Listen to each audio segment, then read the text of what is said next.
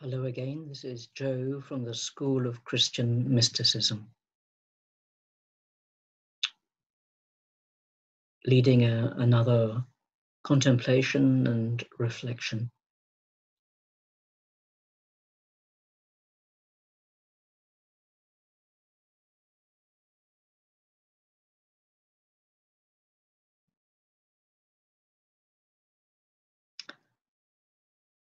So let us dedicate this period of sacred practice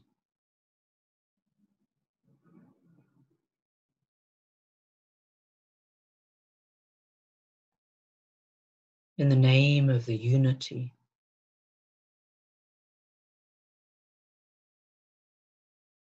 Mother, Father, the one being.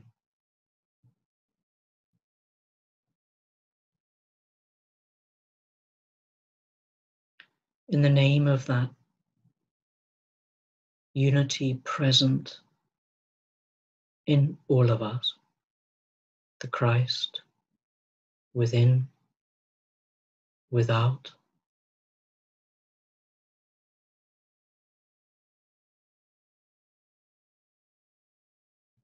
in the name of the life of the unity in the world, the Holy Spirit.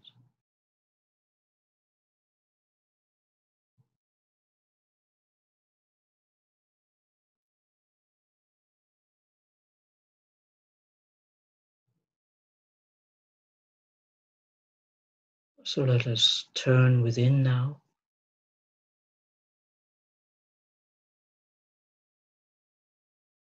and be aware of our breathing. Be aware of the ruach, ru, ruach, that life, the spirit, the breath within us.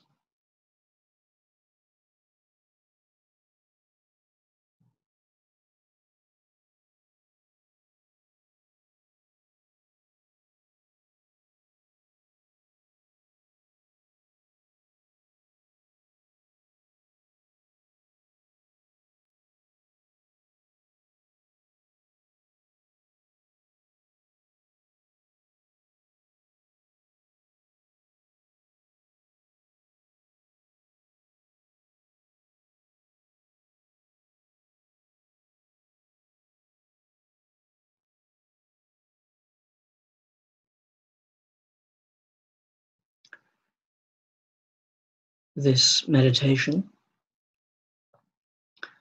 is continuing on the theme of in the beginning,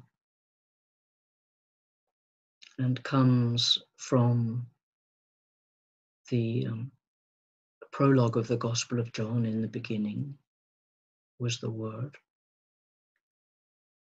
and particularly the exchange between Jesus and the disciples recorded in the Gospel of Thomas, which is the disciples said to Jesus, "Speak to us about our end. In what way will it come?" And Jesus said, "Have you found a beginning that you ask about the end? For in the place where the beginning is, the end will be also. Blessed is the one who stands in the beginning. That one will know the end and will not taste death."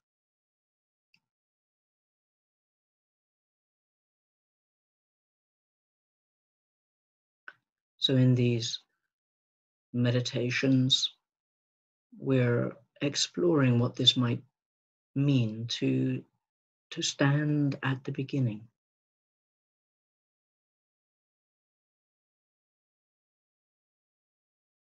To stand at the beginning and live. To have an internal stance at the fountainhead of life within. and draw from this deep inner source of life, love, and wisdom in the way that we live our lives.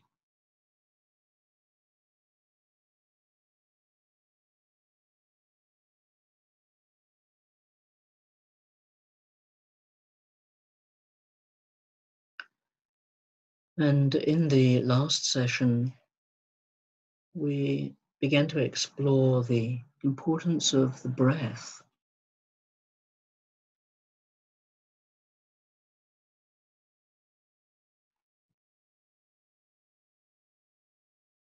It is the breath which created the world, the holy breath, the Holy Spirit, present at the beginning of the world, breathed into the clay of Adam, who became living,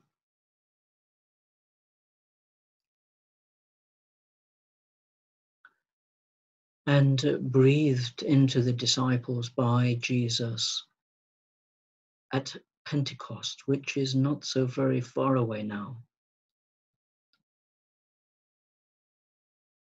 on the 31st of May.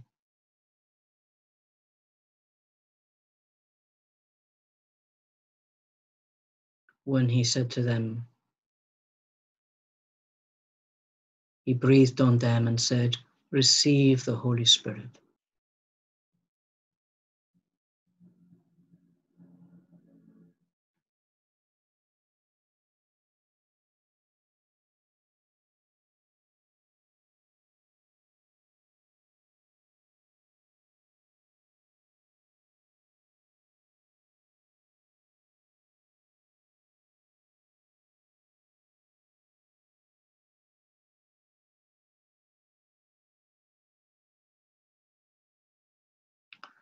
And we're continuing to explore at this particular time in our world,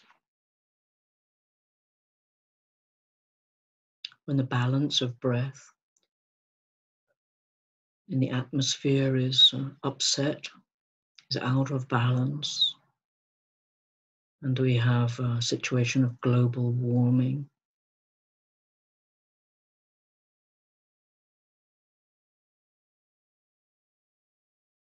And at this time of the coronavirus, which affects our respiratory tracts, our respiration,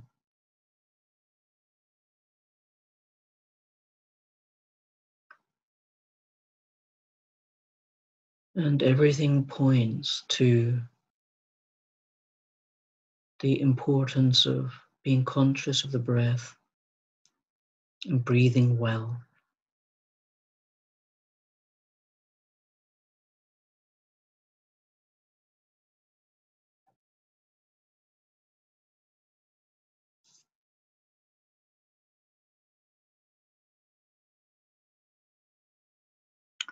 There is a story in the Old Testament, in the book of Ezekiel, which I remember from my school days. It is so striking, and you might remember it too, which is the story of the valley of dry bones.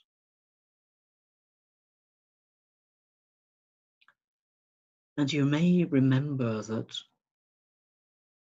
the prophet Ezekiel is being instructed by God. He's spent many years with the Jewish people who had been living a disparate life and not obeying the commands of the divine.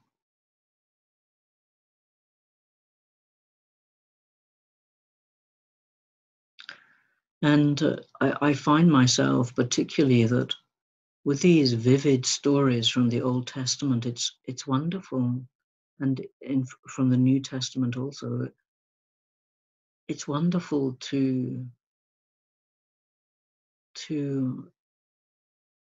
to use these stories as symbolic of our inner process, of our own personal or collective inner process.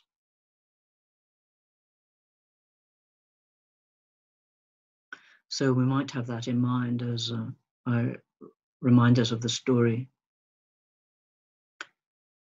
So the people of Israel, and I'm using the term Israel and Jews and Jewish people a little bit loosely because they were not at that time a unified people.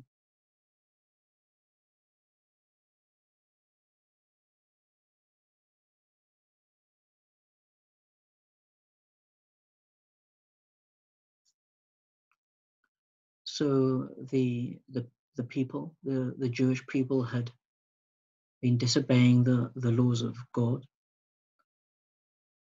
and had been living very loosely and very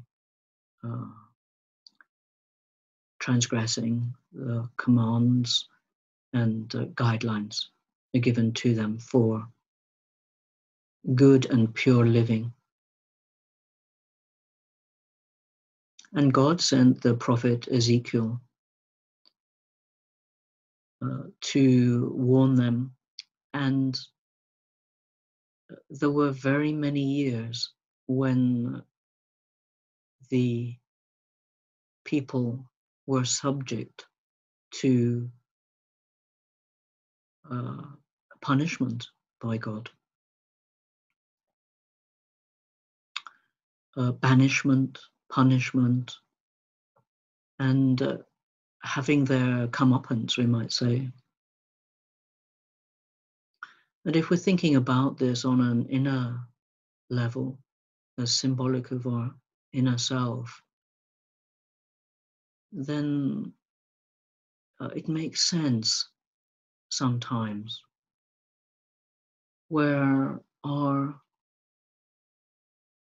we're not at peace, we're not in feeling a sense of unity, we're not really present or conscious, we're not standing at the beginning and living, we're not quite in ourselves, we're not quite at home in ourselves. And in such a state, I know myself, when I get in such a state, what I say and what I do is often not wise and causes difficulties for myself or for other people. And there are results, the difficulties, which one might call, in a way, punishment, or in some other language we might call karma, consequences. So the book of Ezekiel, a lot of the book is about this, is about the consequences of not being present.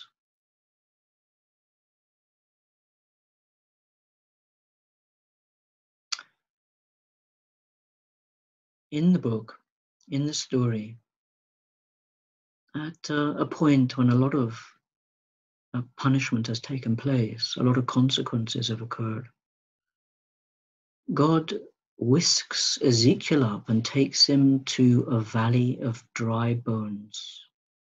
It's in a vision.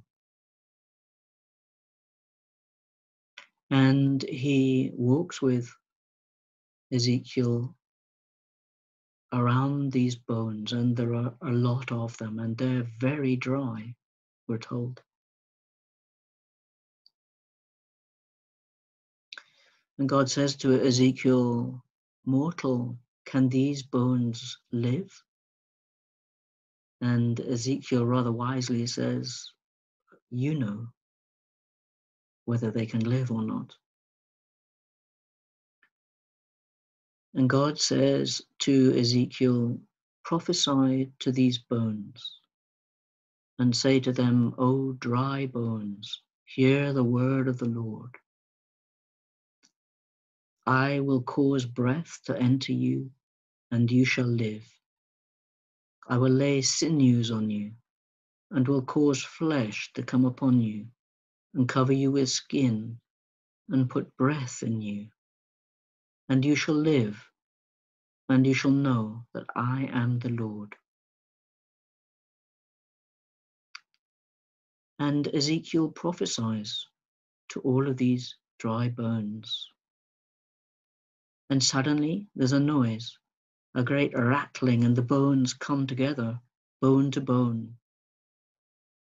And Ezekiel looks, and as the bones come together, he sees that sinews are growing on the bones, and then flesh over the sinews, and then skin. But they're like the dead bodies, and there is no breath in them, there's no life in them. And then God says to him, prophesy, mortal, and say to the breath, come from the four winds, O breath, and breathe upon these slain that they may live. And Ezekiel does this, and the breath comes into these bodies, and they live, and they stand up. And God explains to Ezekiel, these represent the whole house of Israel. The bones are dried up, the hope is lost, and they are cut off completely. And God says to Ezekiel, tell the people, that I'm going to open your graves and bring you up from your graves and bring you back to the land of Israel, back from banishment. And I will put my spirit within you, and you shall live. And I will place you on your own soil.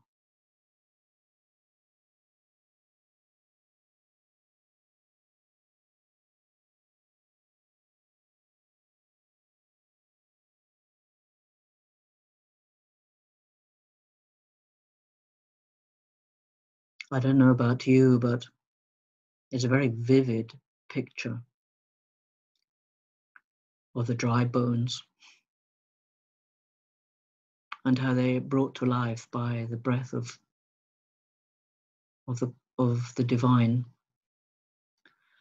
And sometimes I feel like that too, if I'm not breathing well and consciously.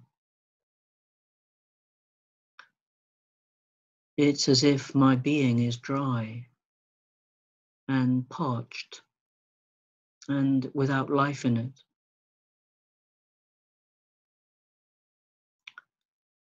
And when I remember to breathe properly, consciously, to bring myself back into a present state,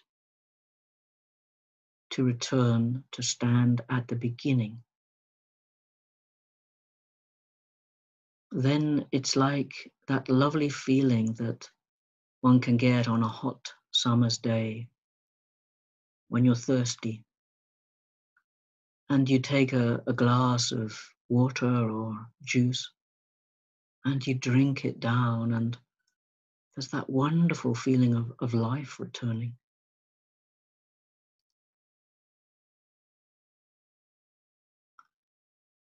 So we might realize with this imagery that we're parched for want of breath, for want of consciously breathing the Spirit of God, life. So let us just come to presence now and be conscious of our breathing in and our breathing out.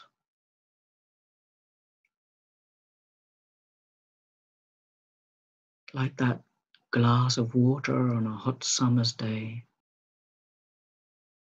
like the breath of God enlivening our parched, dry bones.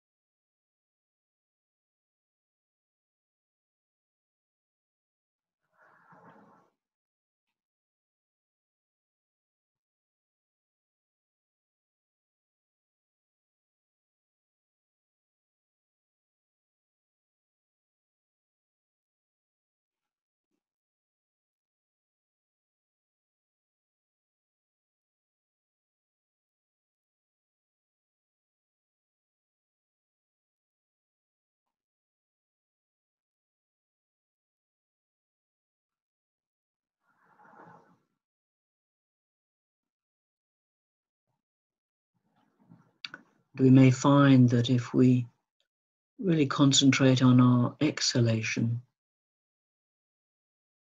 and really empty the lungs, then the inhalation is fuller, like drinking down that cool drink on that hot day.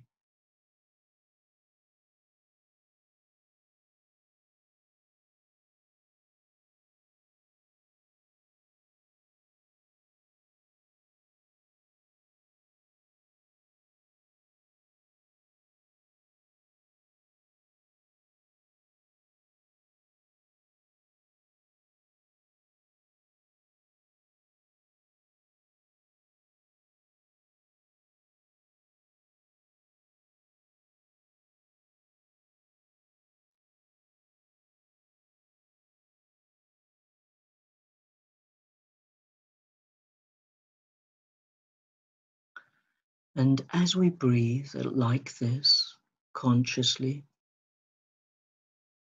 finding ourselves more present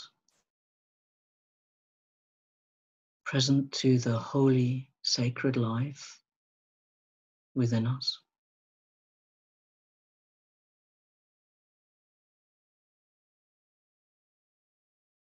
we find ourselves gathered into that state of oneness.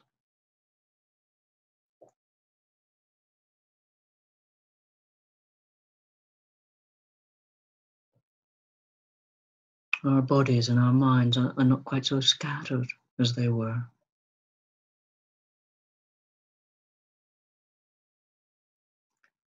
And in the story of Ezekiel in the Valley of the Dry Bones, this is depicted in the following way. God says to Ezekiel, take 2 sticks and write on them. Write on the one stick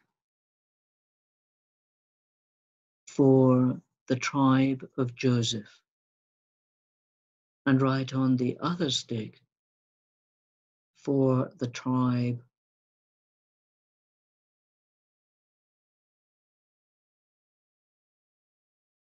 of Judah.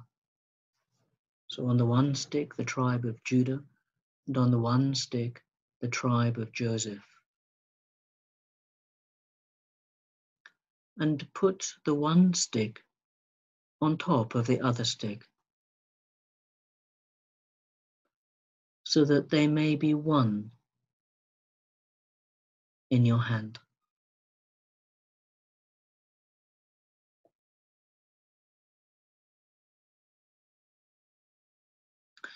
And say to the people,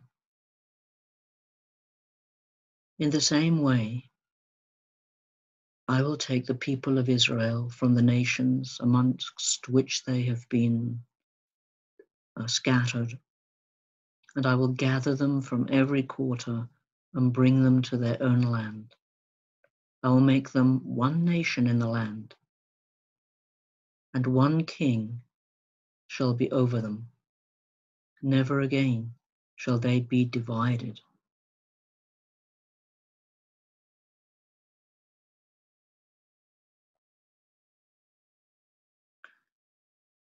And God says to Ezekiel, tell them that I will make a covenant of peace with them. It shall be an everlasting covenant, and I will bless them and multiply them, and I will set my sanctuary among them forevermore. My dwelling place shall be with them, and I will be their God, and they shall be my people.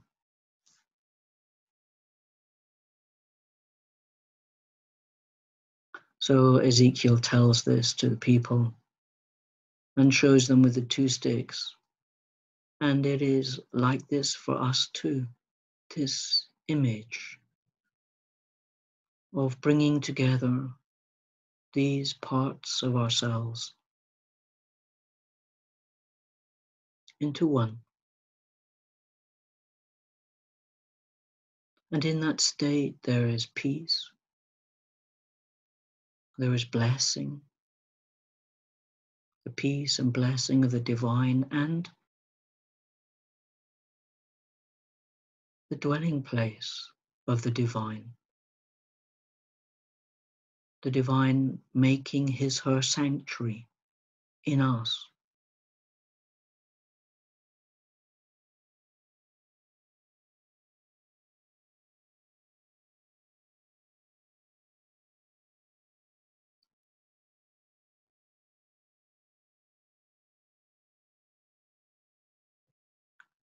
And one king ruling over the Christ, if you like, that image of the Christ,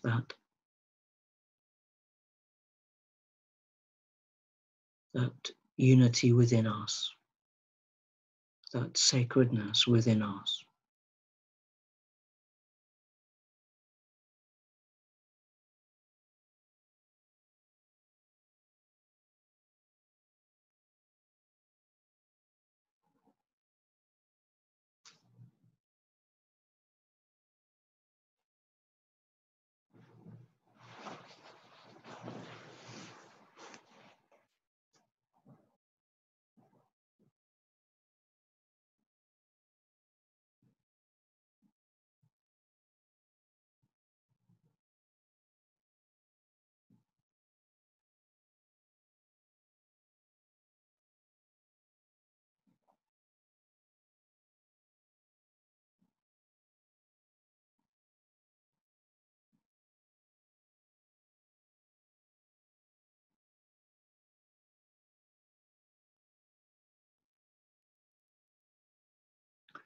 There are some teachings on the breath in the Gospel of Philip.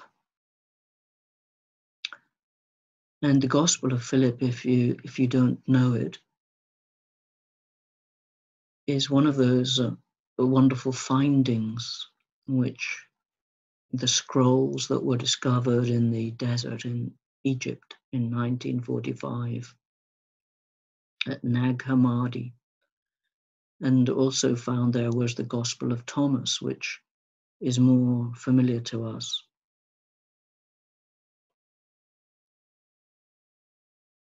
And Philip was one of the disciples, as Thomas was.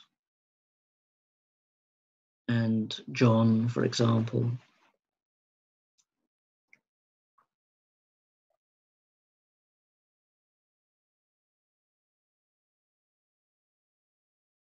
And from the Gospel of Philip, here are some teachings on the breath. And these are teachings of Jesus.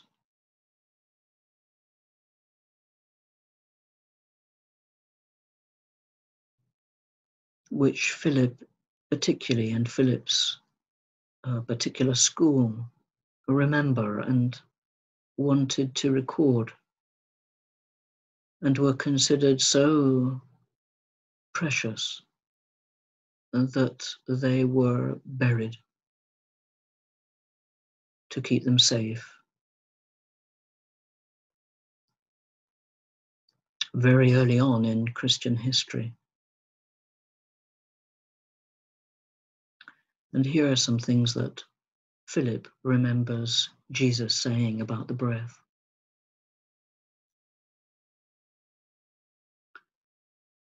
So it is with realized human beings who work with energies that obey them. They prepare all things to come into being.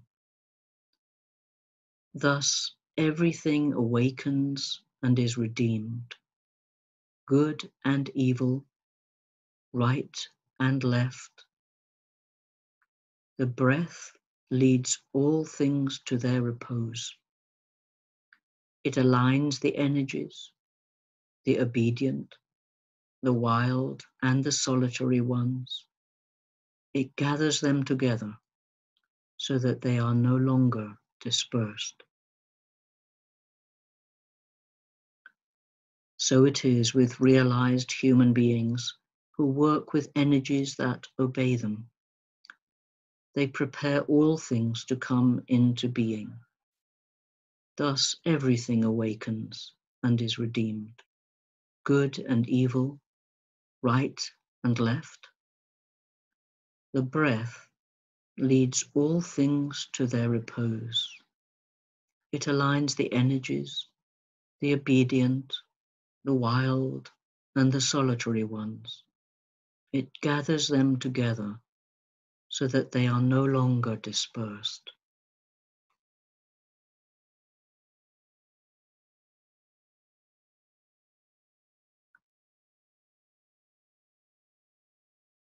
So this seems to me to be a beautiful teaching on the breath and how working with the breath consciously, breathing consciously, can help to bring us to presence, to gather us together into that sense of unity within, aligning of the parts of ourselves, the obedient, the wild, and the solitary parts, and leading all things to their repose, to a state of rest.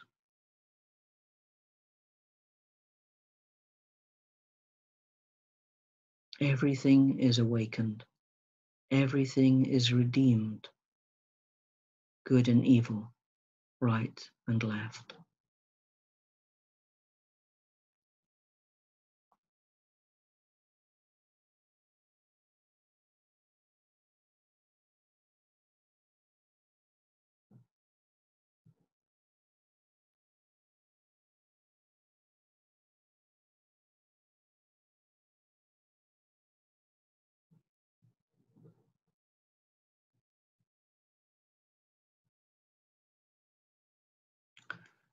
And Philip records Jesus saying, before leaving this world, we must become human beings inhabited by the breath. Before leaving this world, we must become human beings inhabited by the breath.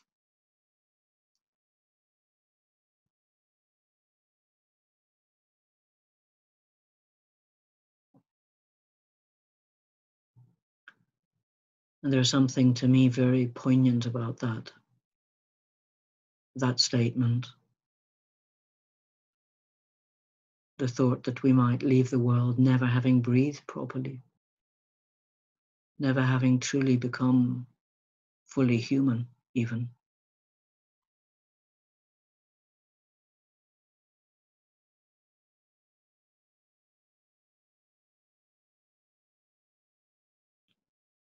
For he says,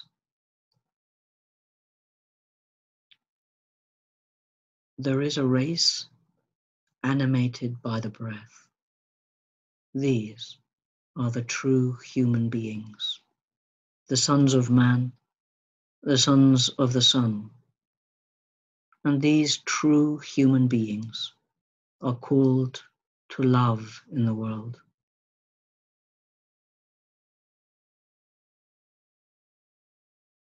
We must become human beings inhabited by the breath, by the Spirit.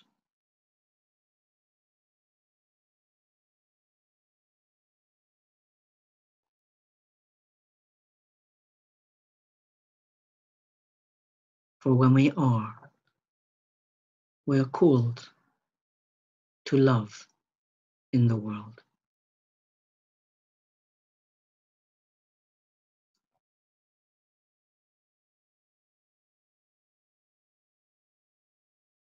So let us work with that phrase for a short while now. We must become human beings inhabited by the breath.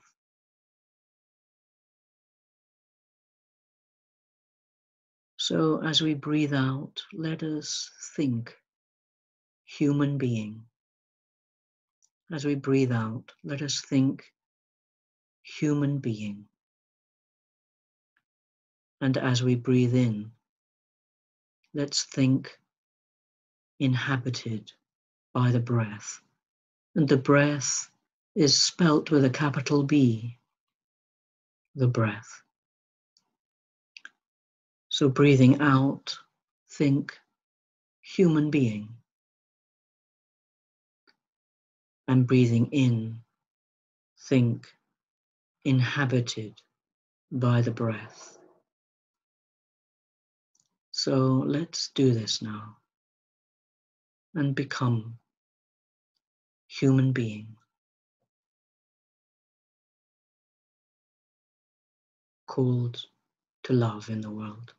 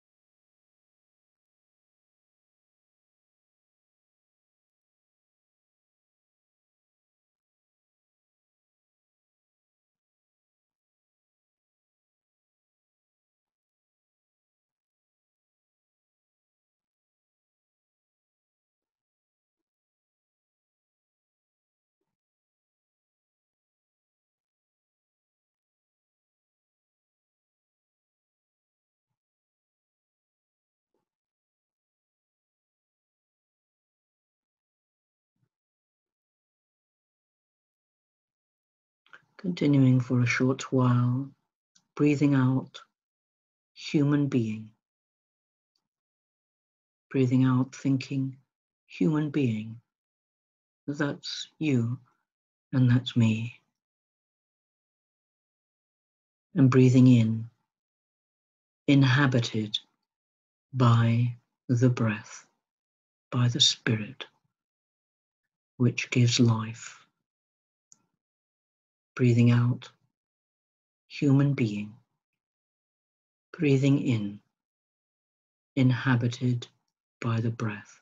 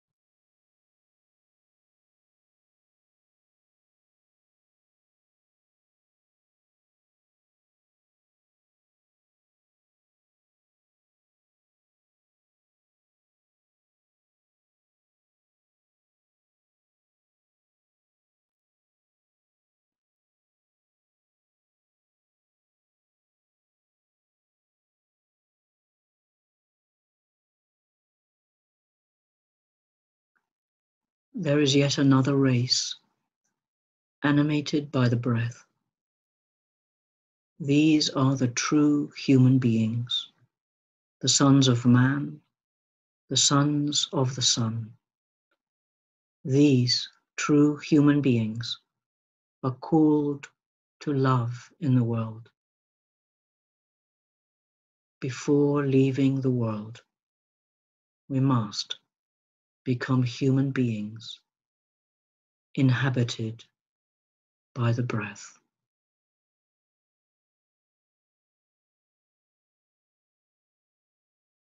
Amen.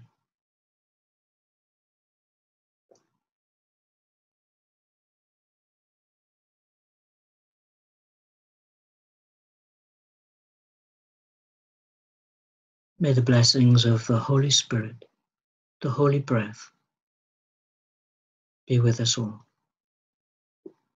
Amen.